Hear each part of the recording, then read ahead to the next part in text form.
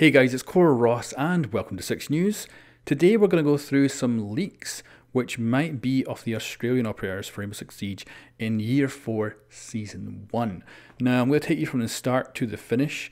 This is the finished image we're going to get to, but let's start from where this leaks all began. So this started yesterday with this post on Reddit, and it had nothing to back it up at all.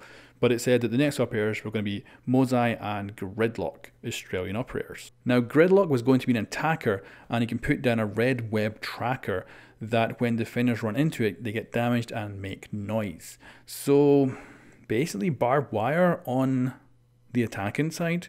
I could totally see that being a thing. They've kind of gone at and roamer with quite a few operators. So maybe it's kind of like a lesion but on the attackers. But I don't know. And Mozzie is a defender, and she can put down a device that when an enemy drone goes into it, she can take control of it. That's pretty interesting. So basically a mute jammer, but it would grab drones and allow her to take control of them. I think it's quite a basic gadget, but it would work really well. And of course, knowing where people are is a massive thing in Rainbow, so it'd probably be a very powerful gadget. And also they say that Season 2 will have the map Canal reworked, so that'd be Season 2, not the Australian season. Now that came from a post on Reset Era. Now, of course, there'll be links in the description to go check out all these links and see what you think yourself. But moving on, we have this post on Reddit, which is the Australian operators leak. And this is an actual picture. Now, it doesn't reveal much, and it could be the Australian operators from Rainbow Six Siege, but it really doesn't show much, does it? Then as I was making this very video, we got another post on Reddit showing a full menu picture. So this appears to be the same image, but someone has gone over the white with some black to take off even more things. So what I've done is I've cleaned this up. I've gone and photoshopped out that kind of watermark they've been removing just to clean it up, give you guys a clean shot. But I don't know. It looks like a pretty crap menu system, but it could be an in development menu.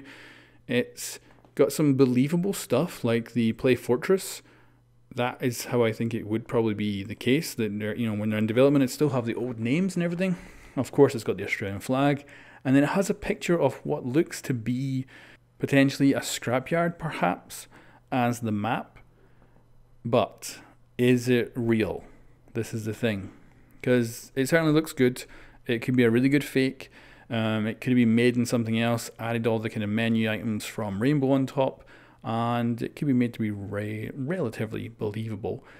I would point one thing out, and that is the female's hitbox. She's big. She is big, and that doesn't just look like armor. She looks like she's got some size to her, right? It's not just the position she's in. I think she is a really big girl.